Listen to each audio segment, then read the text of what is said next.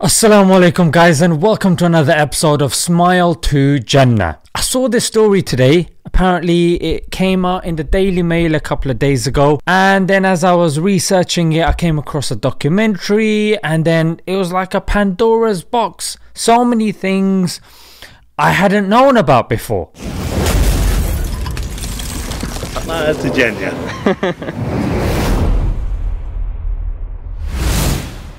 If you're from the previous era, you'd know Princess Diana really well. If you're not, you probably know Prince Charles and Harry and William, probably more. But let me mold these two together, yeah? So, Princess Diana was the mother of Prince William and Harry of the UK. She was wife of the next heir to the throne, Prince Charles, and in 1997 she died in a suspicious, highly convenient accident in France. Diana was said to be deeply in love with a Muslim Pakistani heart surgeon Hasnat Khan. Those closest to her say Diana's affair with the doctor was the most passionate love of her life. Hasnat Khan was the love of her life. So this clip and the subsequent clips that you're going to see are from a documentary that ABC did on the last 100 days of Diana. So this fact of her undying love for Hasnat is not contested. He was healing people. He wasn't remotely interested in her fame. He obviously wasn't all that interested in his own appearance. He sort of had a paunch. He ate Kentucky Fried Chicken. I mean, it's definitely this sort of aggressive kind of normalcy. When I saw this, I actually had to pause it and I was like, when you hear this sort of stuff in Disney cartoons, the Beauty and the Beast, not that I'm calling him the Beast, but I mean, you can take a parallel from it in the sense that, you know, you've got a princess on the one side, and then on the other side you've got a guy with no six-pack, mate. He's got a one-pack. He looks like a typical Pakistani with the moustache and everything, but she went for him. She found him attractive. And this whole KFC thing shows he wasn't from a posh lifestyle. She would go to his flat, his dirty flat, and do his ironing. She didn't do her own ironing, but she did Hasnat's ironing. So let me get this straight. A princess who can have anyone she wants, anything that she wants, goes to a dirty apartment and then does the ironing for him. If that doesn't show true love and the emotional depth of this woman, I don't know what does, to be honest. How she's able to look past all this, that even you guys are like, is he making this up? No. He was her personal chef. I remember the princess's weekend menu changed slightly. She was asking for, you know, curries and things like that. Well, who can blame him? I mean, if once you've had curry, you know what I'm saying? Like, that's the ultimate, like Gordon Ramsay said. I mean, how much bangers and mash are you going to have every day, mate? Yeah, you need the spices, you need the chili. She'd heard about Hasnat Khan.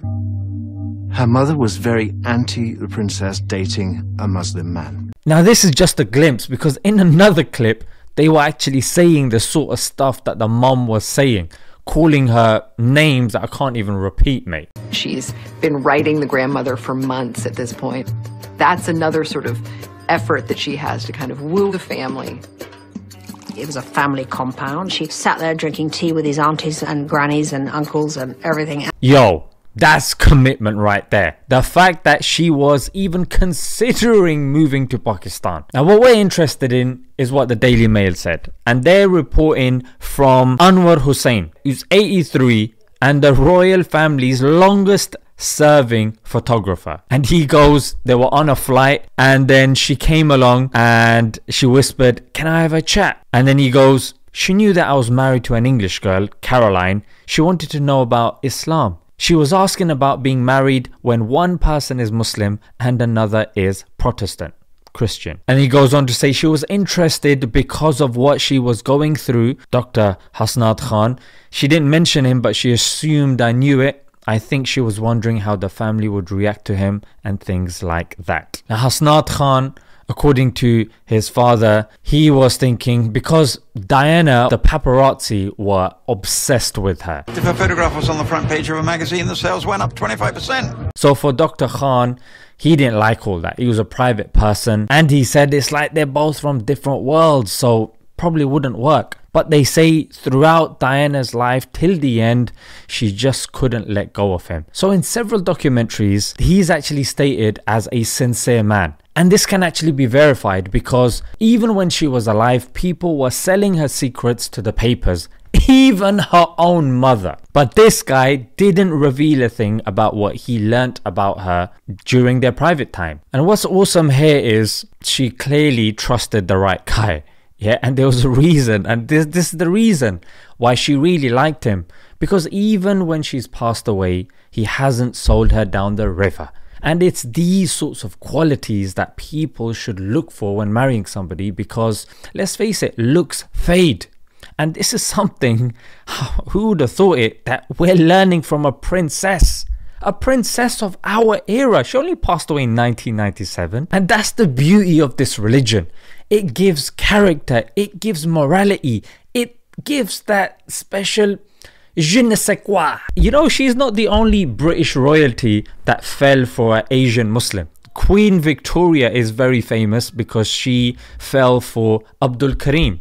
And there's a book, and Hollywood even made a movie called Victoria and Abdul. Diana is very much loved. And adding emotionally mature to her repertoire only increases our adoration for such a sincere woman. Because even when she traveled, she did a lot of philanthropy. Yeah, she went and she helped with a lot of charities. She used her popularity to bring khair and positivity to people. Now, of course, I'm not going to ignore the fact that this was a, haram relationship and this and that. That goes without saying. But that is not the emphasis of this video. The emphasis of this video is the fact that she was looking into Islam. Imagine if it's such a barbaric religion. Yeah, why would a royal risk everything? And it's not just Diana, Queen Victoria also. Why would they risk everything to be associated with this quote-unquote cult of barbaric people and religion? That's because it's not. It's absolutely nonsense. And also the fact that the princess could look past the front cover and rather focus on the contents of the book is amazing, and I think it's inspirational to us all. So hopefully this encourages us to obviously work on our appearances, but it seems like a lot of us pay too much attention to our appearances and not that much on our insides. Work on your appearances, but also work on your inside. And what better way to work on your inside than pleasing the one and learning about the one and loving the one who has created you and me. Let's leave it there, guys. Until next time, Assalamu alaikum.